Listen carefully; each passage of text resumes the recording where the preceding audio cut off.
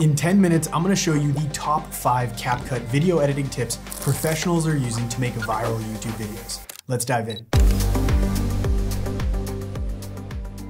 Okay, everyone knows a good video is all about retaining the audience, and one of the best ways to do this is to use dynamic and animated titles, text, and graphics in your videos. Ditch those lame graphics that just cut in and then cut out, and upgrade to the level of the pros who all use these trendy animations and graphics. The good news, CapCut makes copying these text effects as simple as a few clicks of the mouse. When you head up to the text tab in the top left corner of your screen, right off the bat, you can scroll through all of these pre-made templates. You can see when you hover over them, some of them have preset animations already built into the graphic. With these, it's as simple as dragging them down onto the timeline over your video and then customizing the text. Pro tip though, if you choose one of these pre-made styles, try to stick with the same style and reuse it over and over throughout your video. If you keep switching up the style, it will make the video look pretty cheesy and amateur. And by the way, an easy trick to duplicate a graphic over and over and over again to save time is to hover over the graphic, select it while holding Alt or Option on your keyboard,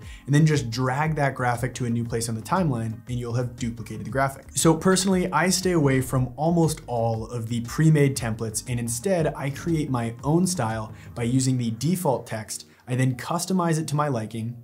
My favorite font is Resolve, by the way, and then I'll choose my own animation style. Trust me, this is what you want to do as well if you want to blend in with the pros. All you need to do is select the new text layer on the timeline, make sure that you have the text panel selected, and then you'd click the animation tab and choose your favorite. Keep in mind, you can animate the in, or how the text comes onto the screen, and you can also animate the out, which is how the text animates off screen. Now, I've literally gone through every animation available, and I'm gonna list off the top ones that are actually clean and professional, so write these down. Oh, and by the way, everything I talk about in this video is all gonna be included in the free CapCut plan. So my favorite animations are bounce left, typewriter, wave in, bounce in, showing up, blur right, open, dissolve down, and then random typewriter. You literally can't go wrong going with one of those animations. If you ever want to change how fast or slow these animations are, just come down to the bottom of the tab where it says duration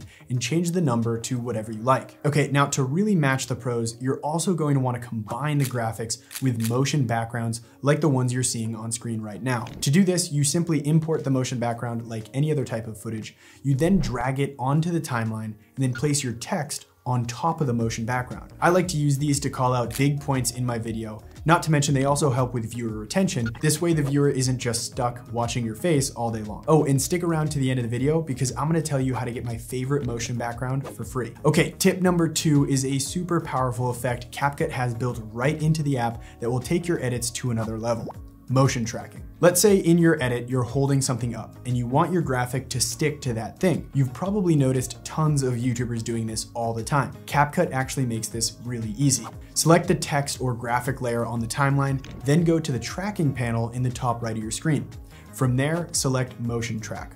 You'll notice this box appears on the player window. From here, all you need to do is move that box over the object or subject in your screen that you want to track, and then adjust the size of the box so it fits perfectly. After that, you position the text or graphic layers to wherever you want it to be in relation to that tracked subject. Now, if it's a relatively basic track, I'll actually uncheck distance and scale, and then we hit start. Now you've got a professional motion tracked graphic or text layer. Okay, tip number 3 is not about graphics and animations. Instead, it's about using the awesome transitions on your B-roll clips. Before I talk about these epic transitions though, if you're finding this content valuable, be sure to hit that subscribe button. We post weekly tips, tricks, and gear reviews on this channel. We even host giveaways of really cool gear, and you can only win those if you're already a subscriber. Okay, back to it. Most YouTube videos consist of A-roll, which is the primary talking head content like this, and then B-roll, which is the footage we use to add more visual depth to our scene. Using transitions on these B-roll clips can really upgrade our content, and CapCut has some incredible built-in transitions that are super easy to use. Let's say I had a travel vlog about road tripping around the United States in a converted school bus,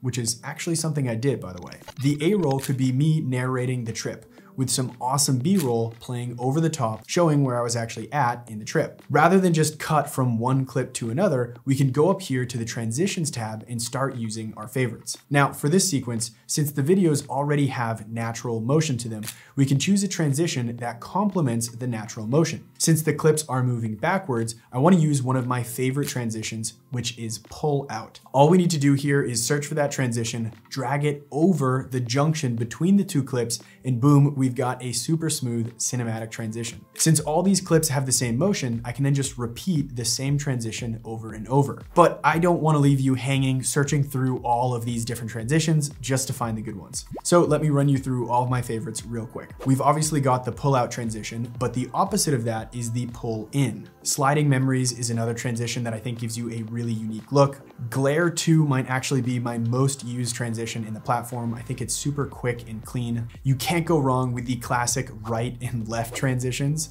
I love these for transitioning to full screen motion backgrounds. Glitch is another popular trend that a lot of people are using. And then finally, I think eraser is kind of fun as well. Okay, up next, tip number 4 is all about knowing the best effects to use on your footage. Now, this is really important. Effects are regularly overused like crazy by beginners, and it ends up killing the final look of the video. But a carefully chosen effect with a purpose can really push the edit to places it otherwise never could have gotten to. And get that pencil out because I'm gonna tell you all of the good ones that are free. To find and use any of these effects, just head up to the Effects tab, which is right next to Transitions where we were a moment ago. From there, just search for any of the names that we're about to talk about and simply drag and drop that individual effect onto one single clip on your timeline. Up first, we've got an effect called Leak 1. This is something you'll see all of the time in YouTube videos, travel videos, weddings, all that kind of stuff. It adds a really subtle light leak to the video, giving it this sense of cinematic nostalgia. You can combine this with another cool effect called Edge Glow, and now you've created the perfect like memory flashback style effect. Oh, and by the way, if you ever want to adjust any of these effects that you're using on a clip, just select the clip on the timeline, head up to the Video tab, and under the Basic sub-tab, you'll see a drop-down for Effects. Here, you can remove certain effects or even go into the effect settings and adjust some of the parameters. Okay, after this, we've got a staple in the video production world, the zoom lens effect. Once you start paying attention to videos and even movies you see, you'll notice how often there is this slight zoom in effect going on. And with this simple drag and drop effect, you can get the same look. I just make sure to adjust the range and speed down significantly so it's a subtle zoom and nothing too aggressive. After that, we've got the chromatic effect. Great for those hype style edits where you really want to give a high energy feel to the video. This is another good one to actually combine with the previous effect we mentioned, the zoom lens. All right, then last but certainly not least, tip number 5 is all about color grading, and specifically using LUTs in your workflow. Color grading is something all pro editors do to elevate the look of their footage. In Capcut, once you've selected a clip, you can come up to the adjustment panel, and underneath that, you'll see 4 sub-tabs. Up first, you have basic color correction. Then you have HSL, which stands for hue, saturation, and luminance. Then you have the curve editor sub-tab. And then finally, you have the color wheel sub-tab. If you want to go crazy in depth with your color grading, you can click up here in the top right of the player window and turn on the color oscilloscope. This will add 3 advanced views of the actual color and light data within your scene to the player window. Now that's all really advanced, but I wanted you to be aware of what you have access to in Capcut. Generally speaking, most people just stick with the basic tab where they can easily adjust the brightness, the color temperature, and the saturation of the colors. But if you want to make life even easier, you can simply use a LUT, which is a fancy term for a color grading preset. This is what my footage looks like straight out of camera. And this is what it looks like with the click of a button by applying a LUT. To upload your own custom LUT to Capcut, you come up to the adjustment panel in the top left of your screen, select LUT, and then hit the import button. Now, you might be thinking, well, Anthony, how do I find good LUTs online? And I have good news for you because I'm actually going to give you a few of my favorite LUTs for free.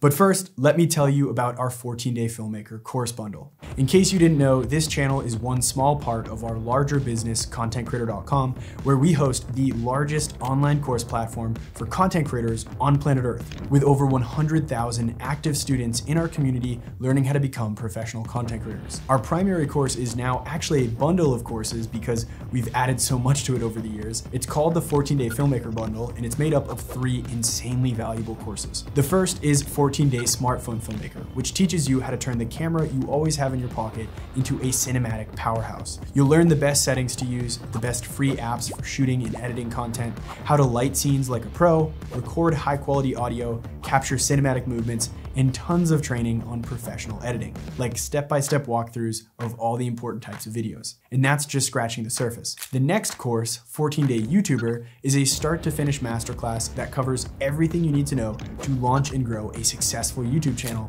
in under 14 days. And finally, you get 14-Day Pro Camera Filmmaker, which dives deep into mastering the professional gear and strategies the pros use to create cinematic masterpieces. You also get access to our private students community, where I personally host a weekly live Q&A call. Lifetime access to all of that and a ton more is only $48. If you want to join our epic course and community, there is a link in the description below. Okay, back to it. If you're thinking, shut up, Anthony, just give me all the free stuff, I totally understand. I've put together a small pack containing a few of my favorite LUTs and my #1 favorite motion background, this crumpled paper animation, and you can get it all for free. The link to get that for free is also in the description right underneath the link for 14-Day Filmmaker. Other than that, thanks so much for watching.